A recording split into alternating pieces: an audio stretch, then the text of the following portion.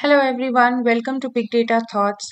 Today we are going to talk about a very important aspect when we write Spark programs, which is what are the challenges that we face while debugging a Spark program. So it's very important to write a performance efficient program or a Spark SQL query, but it is equally important to know how to debug it. So even before we get into how to debug, we should understand what are the challenges that we can face.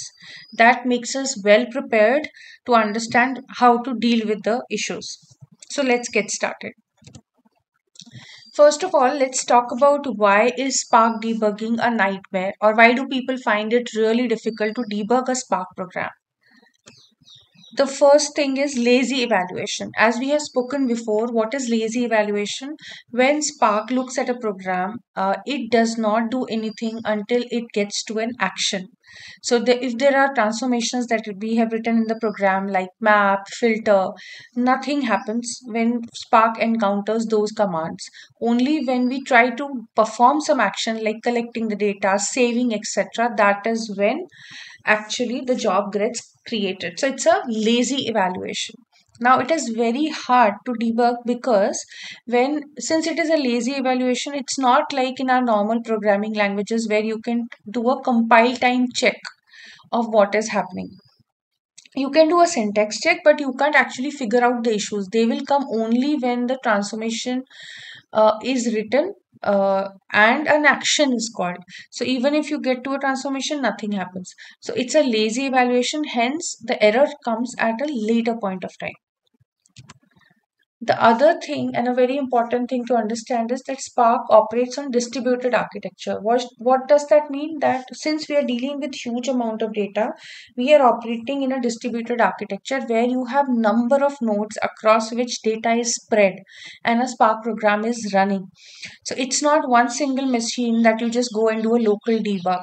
It's a distributed setup, so it is hard to see the logs and errors immediately and then figure out where or which task exactly is failing. Within a task, also, there may be one particular data partition that is failing. So, since it's not a single machine setup, it's a distributed architecture, it is difficult to get to the right node, the right task, and the right data partition where actually the error is happening. Then opaque stack traces. What does that mean? That means that the error that we see. So there are multiple ways of seeing error in Spark logs. That there's Spark UI, but Spark internally gives you the stack traces, which are basically nothing but the Java stack traces, or it's the way Spark shows you the error. So it's difficult to read that and pinpoint exactly in where in the code the issue happened. So we have written code maybe in Scala, Python, Java, any of the languages. But internally, Spark is giving us stack traces because Spark is written in Java internally. So that's where it becomes difficult to get to the actual problem. We don't have access to intermediate data. Since, let's say, we run a Spark SQL query or we run a Spark job, we have written a particular logic which finally dumps data into a location or a table. But while doing that execution, Spark internally creates a number of intermediate or temporary tables to get to the execution. We don't explicitly get to see that unless we do a persist or we log properly extensively or we try to save that data somewhere. So those intermediate stages or data would not be seen by us unless and until we specifically do that. That's why also it is difficult to get to those tables. Then, what is DAG? DAG is nothing but a directed acyclic graph. So, when Spark executes a program, internally it creates a DAG and then executes. So, the entire job or stages or task that we see, those are represented, the job and the stages, as a DAG. So, somebody needs to really understand how to read a DAG. If the pipeline is really huge, then this problem becomes even more complex. Although the Spark UI shows us the DAG, but we need to understand how to read that DAG. That's not very straightforward. It needs a bit of practice and understanding of DAG. Then it gives you a very clear picture of what is happening at the job level, at the stage level, and where exactly should you go and fix the issue. Is it a data skew issue? Is it some shuffle issue? What exactly is happening? You should be able to read that from the Spark UI. There can be serialization issues. So you would have seen when you write Spark programs, you would have encountered issue called not serializable exception.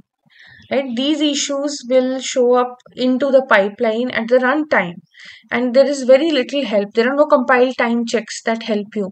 So when you see this not serializable exception, most commonly occurring one, then you have to dig deeper into the pipeline when it has executed, like going through the logs, through the Spark UI to understand where this exception is coming. Data skew. Now, data skew is also one of the very common problems. And when does it happen? It is nothing but skewness in data or uneven data distribution. So, one of the rules in performance optimization is to create data partitions so that your queries run faster. But while creating that partition, if we do not pay attention to which should be the column on which the data should be partitioned, we can get skews, which means one partition may have a lot of data, other partition may have very small data. So this definitely affects the performance of the query. And it is not easy to understand because the error that we will get is kind of out of memory for specific nodes, because the data in one partition may be huge and going out of memory. So get to know to that point where we know that this out of memory is because of the issue of data skewness becomes difficult. Now, let's talk about one of some few common pain points that most of the programmers face. So, when we talk about big data, distributed architecture, one of the toughest thing to achieve is performance. And the slow performance can be attributed to many things. But we have spoken about it in detail in many videos that if there is a lot of data shuffle across the cluster, that means data movement is going on, then it will slow down the performance. So the things like shuffles and white transformation. White transformation means where you are shuffling data across the network. Then skewness in data, small files, inefficient IO, improper partitioning, all of these can cause slow performance. So let's look at each of these to understand what this means. First of all, shuffle and white partitions transformations. What is white transformation? Whenever data, simply put, in a distributed setup, when data is moving across the cluster due to the operations that you have written in your code, that is known as a white transformation. Narrow is when there is very little or no shuffling of data across the cluster. That's the ideal situation. So operations like group by key, join or distinct will cause huge amount of shuffle and large volumes of data will move across the cluster. These are extremely expensive and it will cause performance bottlenecks. So instead of doing a group by key, if we do a reduce by key, that will make sure that we are not doing too many white transformations. So this is one of the major reasons for a slow performance. Second is, we spoke about it, skewed data. If we do not partition properly, one partition may become really huge, causing out of memory exception. The other partitions may be really small. So this will take a lot of time when the tasks are getting executed. And these kind of tasks commonly are known as stragglers. What does a straggler mean? Any task which is slowing down the whole job is a straggler.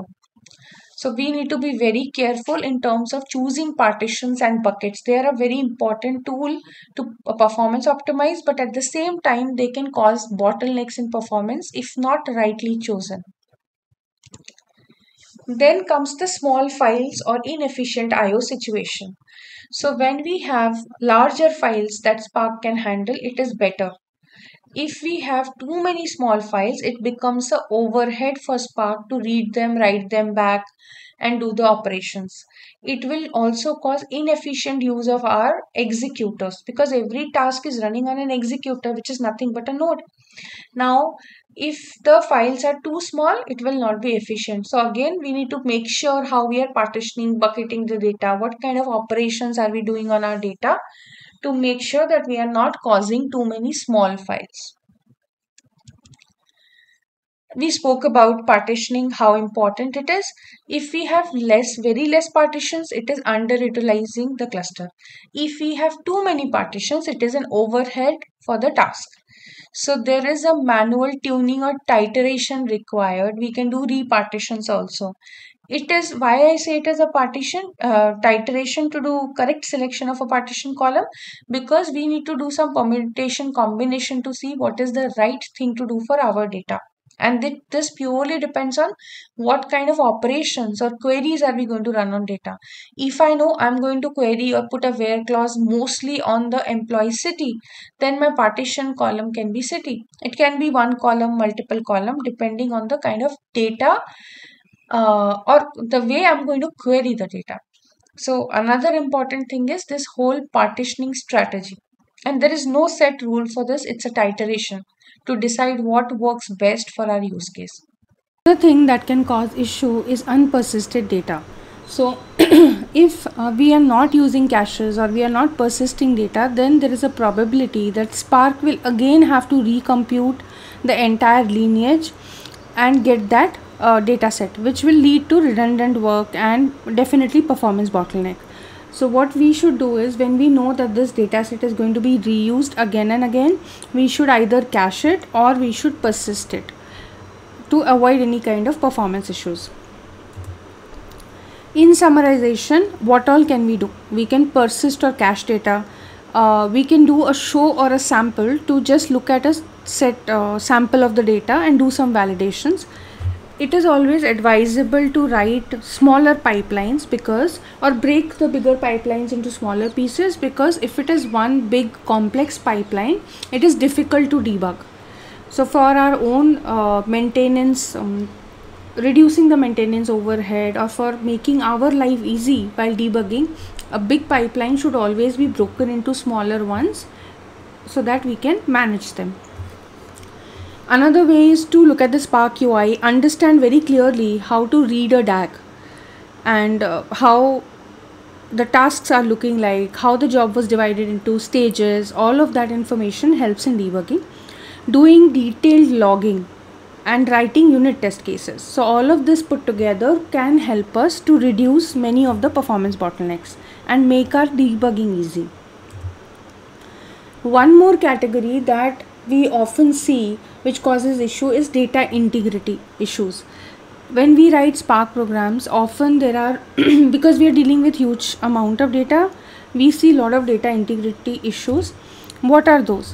One of the most common is schema mismatch. Why? Because we are talking about a big data world where we are getting data from disparate sources of different data is of different types. It can be JSON, Parquet, Hive, and many other ways in which we get data, and it can have inconsistent or evolving schema. So there can be of course with time schema may evolve. It can cause schema mismatches. There can be inconsistencies in terms of data types, etc., which can cause schema mismatches. So, and ultimately what will happen is, if we have mismatched data types or we have missing data, it will lead to silent data loss or nulls. We can see lot of nulls in the data, which will cause data quality issues later. So that brings us to an important point, that it is very, very important to handle null values. If we do a filter, for example, if we do a filter on a column and then we say that, count filter on the column values which are greater than 100, it will ignore the nulls very silently. So nulls will propagate unexpectedly and they will lead to subtle data quality issues. It is important to identify why is the null coming and then treat them accordingly. Bad joins and duplicates. Now joins is also a big problem. If we do not do proper joins and do not select the keys correctly for join, it can lead to huge performance bottlenecks. If we look at wrong join keys, it can lead to Cartesian products.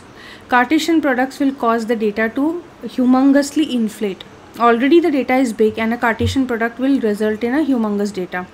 It can, if we are doing inner joins with missing keys, it can drop records, it can introduce duplicates. So there is a heavy price to pay if the joins and the join keys are not selected properly. Then partition override. A lot of times there are use cases where we say that we want to overwrite a partition, and this is risky if we have not paid attention to our partition logic, because it may entirely drop the data and cause data losses. So these are the few things that will result in data integrity issues and a huge performance bottleneck. It will be difficult to debug also, so it's very important to look at partition properly, joins, join keys, null values, all of this have to be given a critical look. What to do?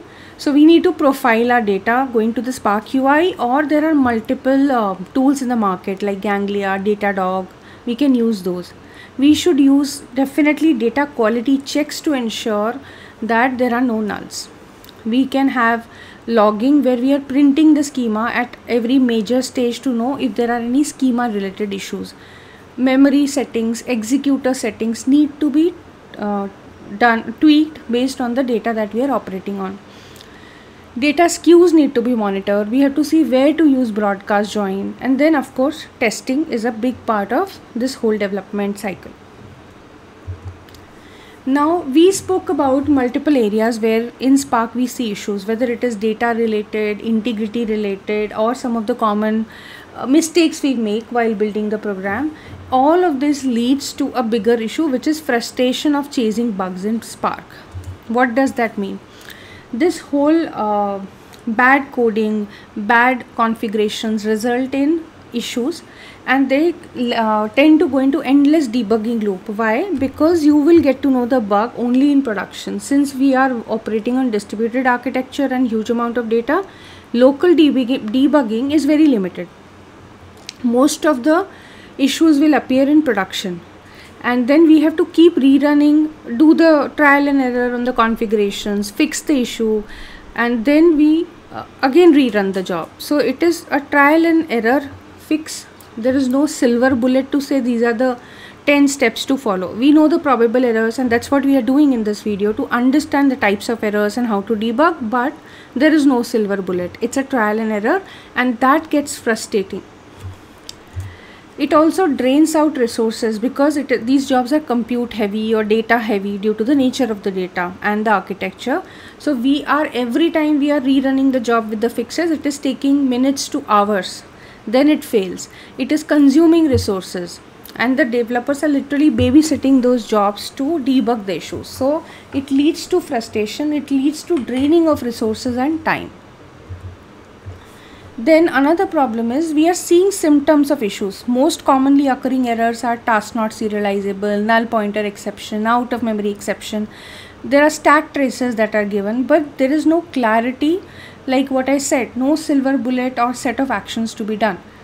So it gives you symptoms that you, like a doctor, have to understand and then go and do the changes and again look back at it. So it's a iterative or it's an exponential cycle, if I may put it that way. It's iterative definitely, but it is exponential. Reason being, any small change that you make will change the DAG, which is the core of the job. So again you may see newer problems. So it's a cycle. You keep fixing and looking at the DAG and then coming back. So it is advisable to have good observability, which means any intermediate data that the Spark job is creating needs to be persisted or cached and checked as to what is happening at each stage. It is better to invest in monitoring, logging and observability so that later on it is easier to debug. In summary, what should we do? We should break down the pipeline into modular testable stages. We should do thorough testing, thorough logging, use inbuilt features that Databricks or Delta Lake provides, invest in monitoring and observability. So these are some of the very basic things that every programmer should do. Now, this was in a nutshell all about what kind of errors do we get commonly, the nature of that, how complex it is, why we should, think about these things proactively. I hope this video has helped you. Please like, share, and subscribe for many such videos on Spark and big data technologies. Thank you very much.